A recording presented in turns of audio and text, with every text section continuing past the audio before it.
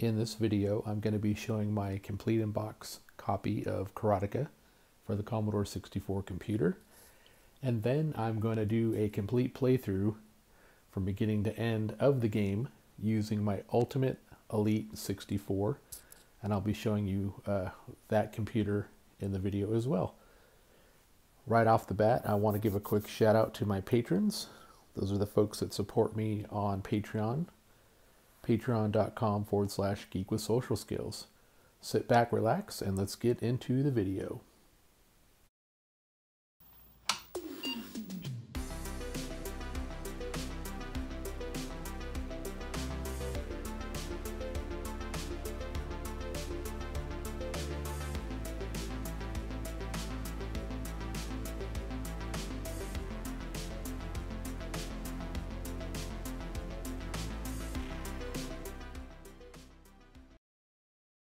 On the left, we've got Karateka for the Commodore 64.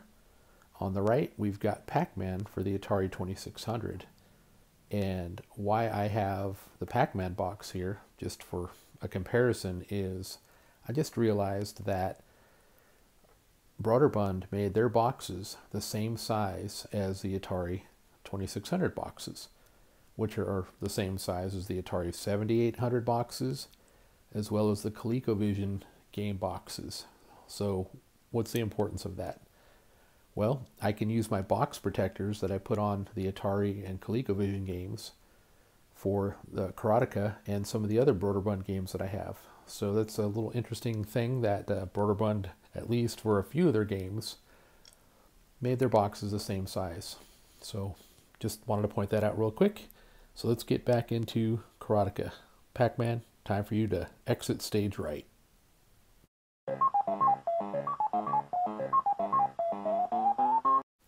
Here is the front of the Karateka box. Karateka was written by Jordan Mechner. The Commodore 64 port was done by Robert Cook. Let me grab this box here and we'll bring it up close to the camera. Show you there, got Karateka by Jordan Mechner. Awesome artwork. And down here you can see by Robert Cook, Commodore 64 disc version, joystick or keyboard controlled, arcade action. Side of the box, right here. Looks like it's a decal, but it is not. It is printed on the box. Sometimes they'll put stickers. You know, companies will use the same boxes and then put a decal for Commodore, Atari, whatever it's going to be for. Here is the back of the box, and we'll get you up close to that so you can see that. You can tell this box is in really nice condition too. It's got a couple of little dings, nothing too major. And there's the Broderbund stuff down there, and the screenshots from the game. Pretty cool. So now let's find out what's in the box. Put the gun down. I'll show you with the box. What was in the box? Because I envy your normal life. Put the gun down, David. It seems that envy is my sin. Oh, what's in the box? Inside the box, we've got the Karateka floppy disk. Bring that up here and show you that. There is the floppy disk. Here is the official Broderbund software disk sleeve. So it's on the back. It's a little crinkly. I need to iron it and get it smoothed out. But hey kids, here's what a 5 1/4 floppy disk looks like. It is single-sided, and unlike the Apple II version that I featured on my channel back in July 2021, there is nothing on the back side. There is not an upside down mirrored Karateka. That was only done on the Apple II version. Also included is a user manual. It's like a little cardboard printout. Here is the front of that. And then you open it up, and you've got on the left here your keyboard controls and the backstory to the game. And then here's the other side. And then the back. warranty information, address, etc. Next up, I'm going to show you my Ultimate Elite 64, which I'll be using for my playthrough of Karateka. Here is my Ultimate Elite 64. This is a legit breadbin case, breadbin keyboard. I have upgraded the badge, and the board inside is the Ultimate Elite 64 done by Gideon. It is an FPGA, Field Programmable Gate Array board, and I'm going to be using that to do my playthrough of Karateka. Let me go in a handheld mode here and I'll show you a little more in detail about this Ultimate Elite 64. In handheld mode, I'm going to do a quick overview of my Ultimate Elite 64. There is the badge that I added to the case. Here is the official breadbin keyboard. Still has the original power LED badge on there. This was a donor case. The original badge was messed up. Didn't have a board, so I used it for my Ultimate Elite. You can see it still has the Commodore decal there, which should probably be here. I don't know, it's in a weird position. Well, yeah, so let's show you the side. You know, with the Ultimate Elite 64, you still get your controller port 1 and 2, power on and off, and a barrel connector for the power supply. On the back, cartridge port. You can use original cartridges. There is no channel select or RF. You know, these are empty. But here we've got 8-pin video, so you can use an original Commodore monitor, hook up IEC devices, you know, floppy drives, printers, etc. Got the tape port here, so you can hook up a data set. And where the user port would be, we have HDMI, onboard network, and 2 USB ports, which is really, really cool. I'll put a link in the description to Gideon's website where you can order an Elite 64 board as well as this badge. And now we're going to jump into my gameplay footage. So I want to do a little outro here. Once again, a shout out to my patrons. Thank you for your support.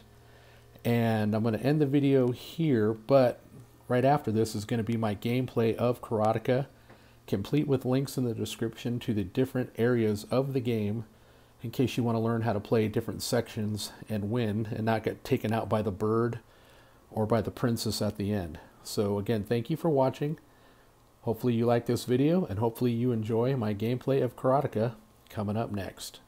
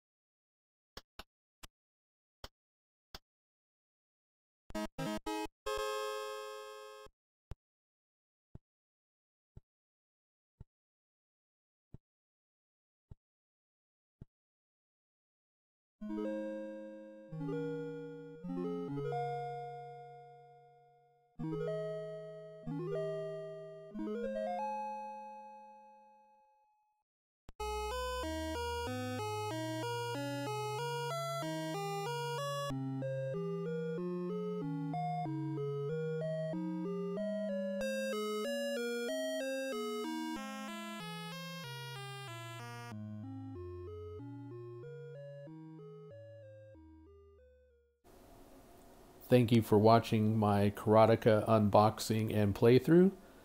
As you saw, it took me a little over 20 minutes from beginning to end.